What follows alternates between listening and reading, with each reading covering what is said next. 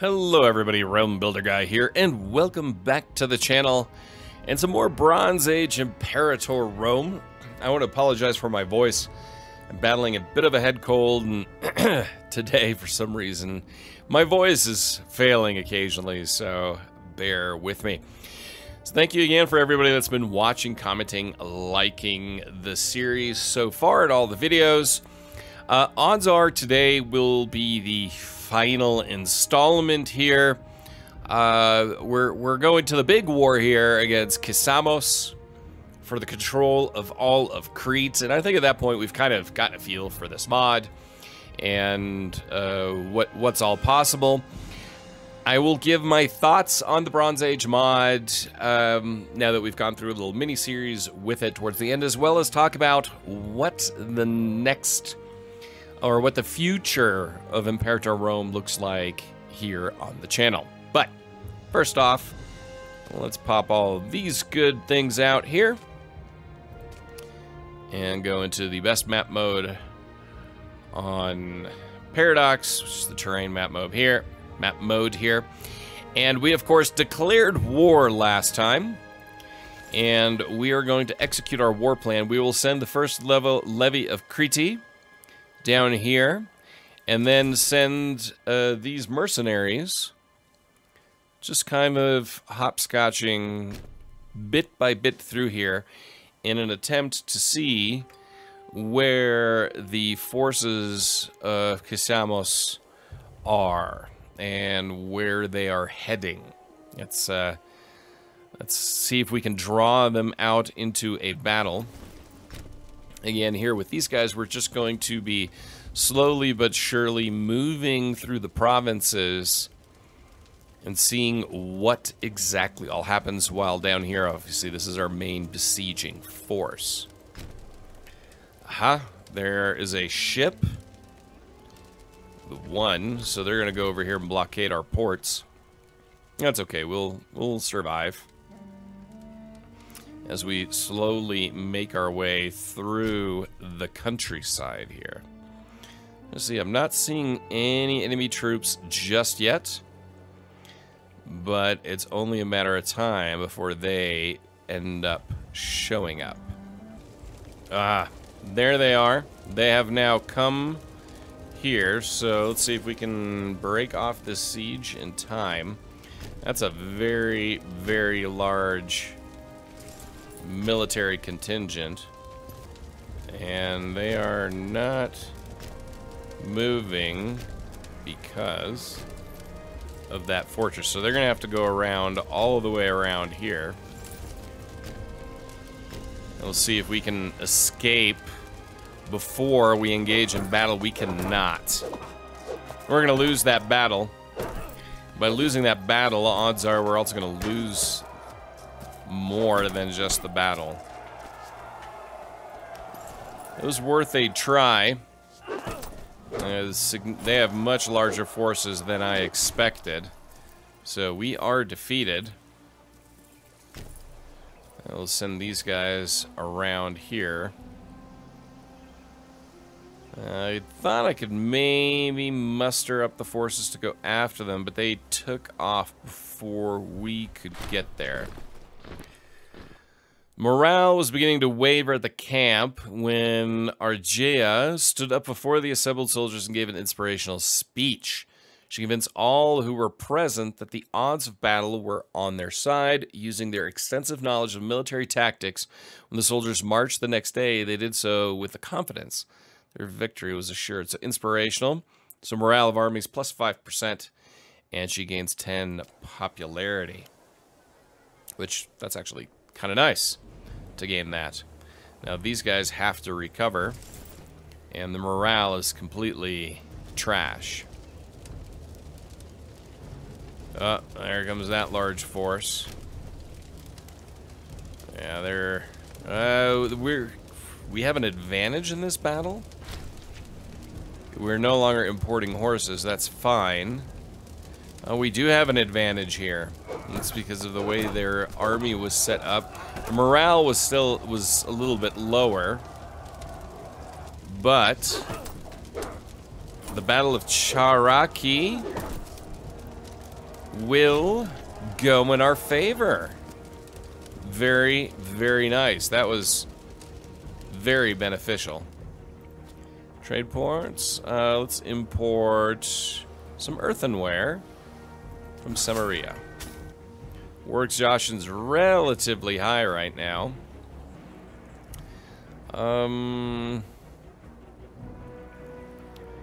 Let's see. We'll drop down the war exhaustion there. I'm just going to wait for these forces to rebuild their morale. And then, instead of splitting our forces, we're going to go in together. Because that was a very good victory there from our mercenaries. So let's just move these guys down here. And just slowly make our way into the enemy's territory with these guys.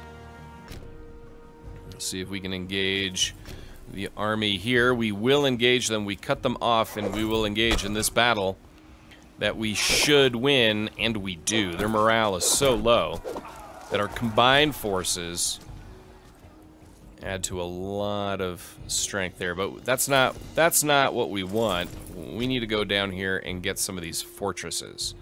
That is the main aim here, is to go fortress for fortress through their territory. Alright, so that siege has been won. Now what we could do is take these guys and go after them. Hunt them down and take them down in the field while we can. Now, taking that entire province. See if we can cut them off and force a battle. They're going to stand their ground in Knossos. Will we be able to get them? We have the superior forces. Their morale is pretty good. Let's see. We will engage them here. Imminent battle. And it is in our favor. So we've made some decisive victories. The mercenaries are very, very important. That one victory from our mercenaries was really the ultimate decider here. All right, now we will sell this. Whoa, oh, we're suffering from melancholy. All right, we will send our forces now over here to siege down this fort. And that will give us a big zone of control here for this entire region as we whittle down their military. They got 950 left, and so, you know, we can maybe even completely destroy their levies here relatively soon. We'll just see what they end up doing. Another big siege has been won. The Council of Knossos have taken it upon themselves to free a sizable quantity of privately owned slaves. Yes, we will give them that. Let's see. Those guys are still alive. So let's see if we can kind of head them off at the pass here, depending on where they are going. And we will engage them in battle here. And this should be another decisive victory for the forces of Knossos, which it is. And we will reestablish our control over that region. And now, let's see, where is the next major fort to go after? Not seeing any other ones other than all the way over here. So we will start our march through the enemy's territory. So the siege of Melimi has begun. And at this point, given that their levies have been utterly destroyed, not seeing any troops on the board anywhere, we take this fort, then we take that fort, and then we have everything of note under our control. So we have got troubling developments.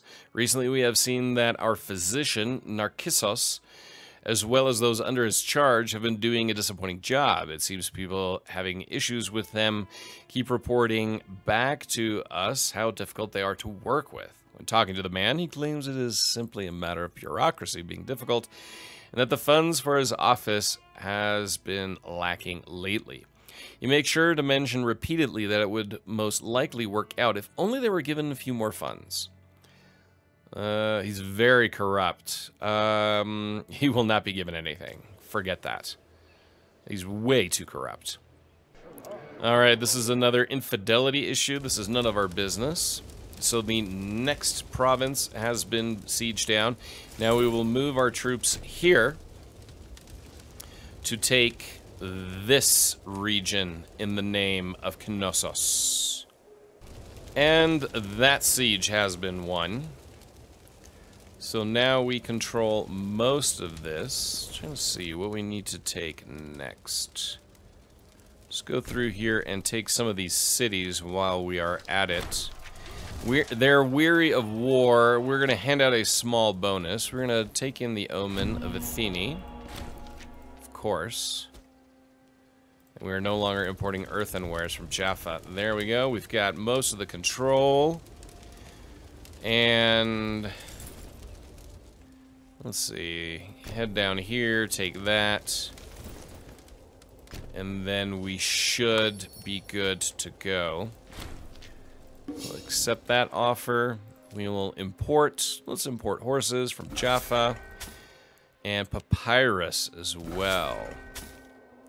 Very, very nice. So at 99%, we are almost there. Let's see. Peace imminent. Met our war goals. There. Now we have everything. And we will go in here and sue for peace. So, let's go through here. We will take Phaistos, Eleuthera, Kudomi, Kisamos, and Armenoi. And with that, we will kill all of the enemies. And there we have it. We pretty much have everything now, except we still have all these areas we need to colonize. We have decisions available. We unite Minoa. So, changes name to Knossos, changed to Minoa. Adds 2 citizen pops with state culture and religion. Adds 2 freeman pops with state culture and religion. Knossos gains emergent capital with local population growth of plus 0.15%. Local civilization plus 10%, local freeman habitability plus 8%, and Knossos gains 2 free province in net investments. And now we are simply known as Minoa. And decisions into Crete. We acquire Phaistos, we conquer Knossos. And, I mean, we still have a few things here, making gains. We could do Annex Zakros, which here we first need this. Gornia province is owned by Minoa. I mean, basically, we need to colonize all of those different regions. But we've achieved oh so much. We can now go to the economy. We can drop our army maintenance. And go to the military. We will disband all of our levies. Fantastic. And we still have these guys here that we can get rid of.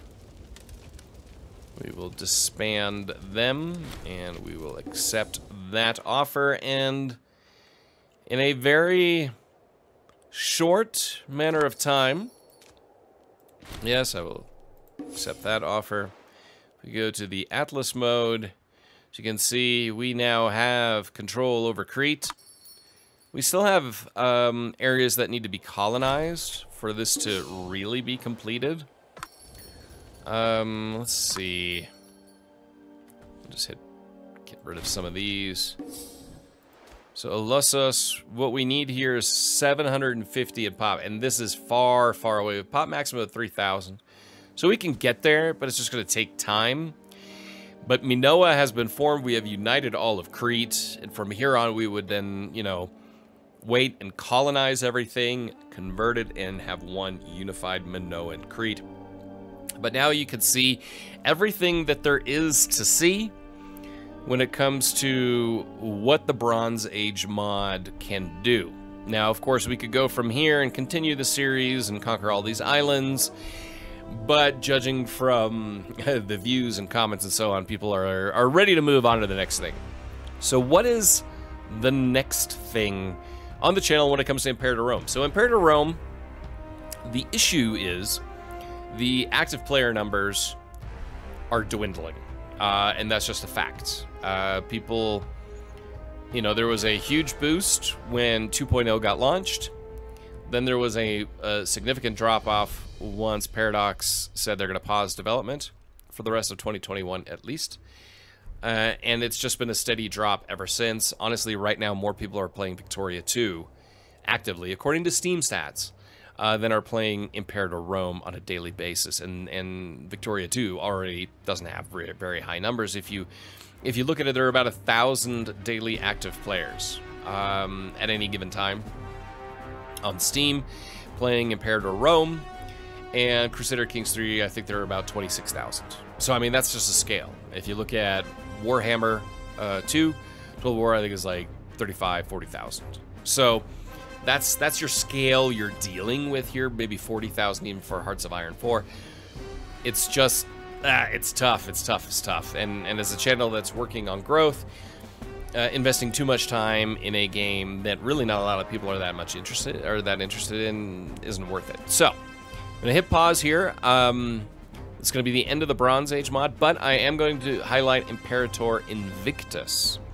I did a video talking about the Imperator Invictus mod, and as such, I will go and we will do a mini-series there. And the nation I will be playing as, after talking to Snowlit, who's the head of the mod team there, so we're going to go with a Black Sea Greek Hellenic Republic. So we've played Sparta, we played a monarchy there, here with Minoa, Knossos. We played a monarchy here. So I think it's time to go into a republic. And the reason why I'm going to go with a republic is, especially the Black Sea republics, because of all the decisions available to the Hellenic republics of the Black Sea. Just to see the flavor and what's all available. So I hope you understand it. I hope you will stay tuned for that. That'll launch in a few weeks. Until then, there's going to be a lot of Crusader Kings 3 content here on the channel, as well as a few other games I want to highlight that I've been playing recently. They're a ton of fun, and I think you'll enjoy. And a few game reviews maybe here or there as well, and obviously some guides. Don't forget to check out my new channel, Fantasy Realm Guy. Link is down in the description. Fantasy Realm Guy is a lot of stuff you find here on Realm Builder Guy. So it's about strategy games, with a leaning towards it's going to be fantasy. So we're talking, you know, fantasy overhaul mods for Crusader Kings 3. We're talking Divide and Conquer overhaul mod for Total War Medieval 2. We're talking Warhammer 2, Warhammer 3 for Total War.